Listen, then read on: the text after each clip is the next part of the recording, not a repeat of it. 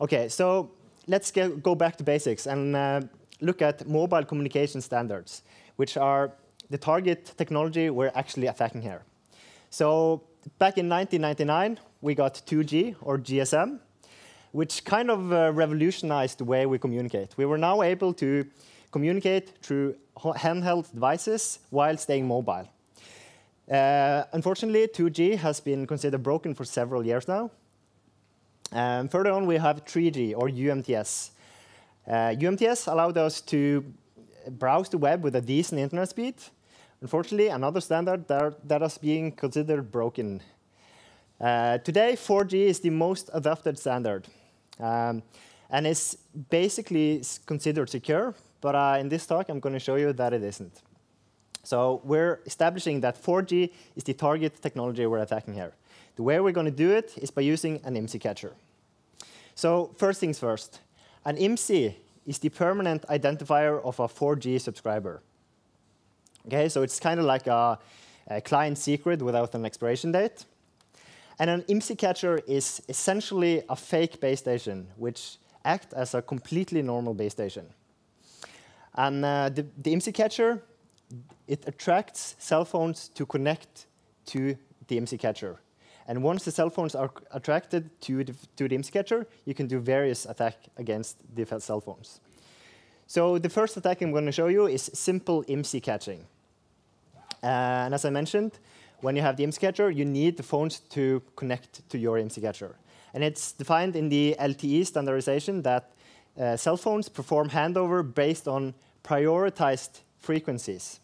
So by configuring my IMSI catcher with the highest prioritized frequency among the nearby base station, all the phones will automatically connect to my IMSI catcher. And when it does that, it sends a tracking area update request because it sees a new base station. This part doesn't contain any useful information for me as an attacker, so I'm just rejecting this message. When the phone receives this rejection, it initiates an attack request message. And in this message, the attached request, it sends its identity. Unfortunately, this is only the temporary identity, which I have no interest in. I only want the permanent one. So I return with an identity request, requesting the phone to send it permanent identity, the IMSI. The phone sees no problem with this and just passes the IMSI along in the identity response message. And voila, you have the IMSI.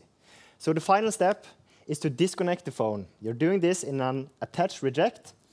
And in the attach reject, you're attaching a rejection cause.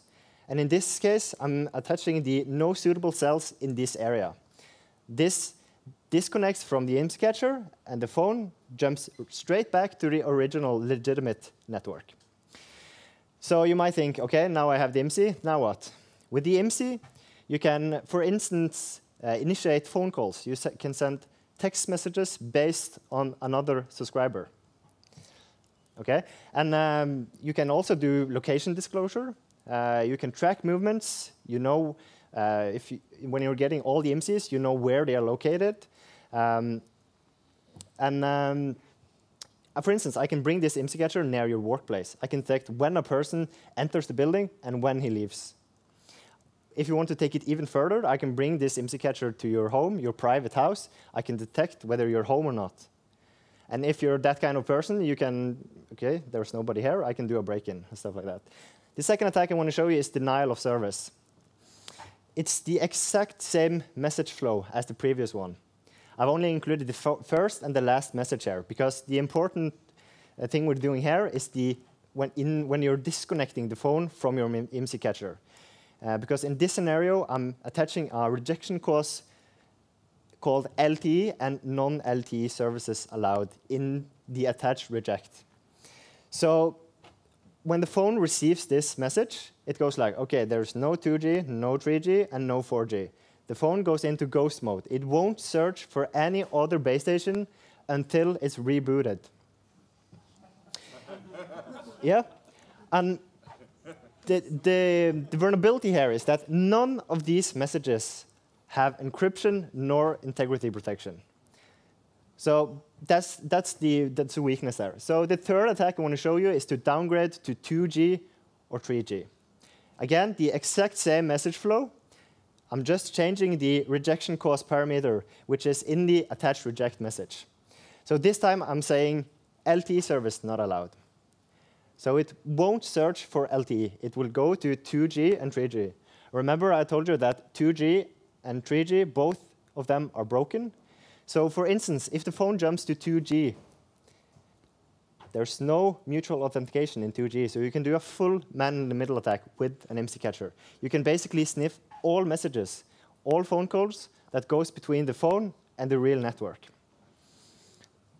Cool, right? So if you want to try this attack yourself, if you want an IMSI Catcher, you have two choices. The first one is to buy a Stingray 2. This is basically an IMSI Catcher out of the box. The problem here is that you have to work in the FBI to actually be able to buy one. The other thing is that the price is almost 135,000 US dollars, which in Norway is basically this equivalent of 2 Teslas.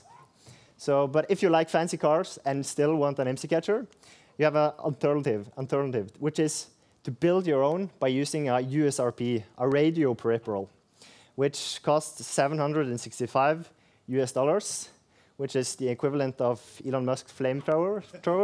Probably have more fun with the flamethrower than the Teslas. But so this is what I did in my experiment. I built my own.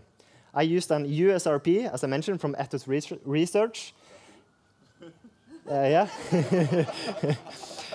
From Ethos Research, which handle all the transceiving part. For the logic, I used an open source interface, open source software called Open Air Interface. Simple, right? So how common are actually IMSI Catchers in real life?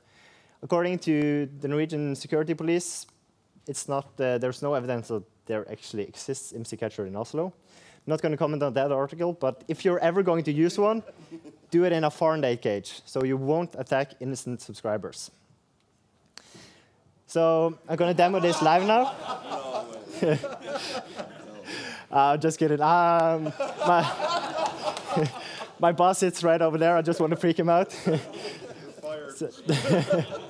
So hold your horses, because if I were to do this, I would probably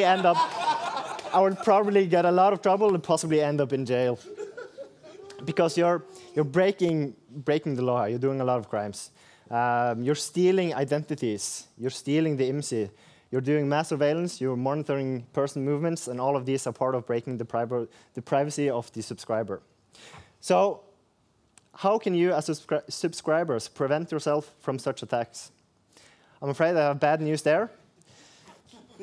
There's really nothing you can do. It's totally up to the mobile operators, and even the mobile operators are limited, because this is a vulnerability that exists in the LTE specification. So on that bombshell, this was Hacking 4G and how to get arrested in 10 minutes. I'm Christian. Thank you.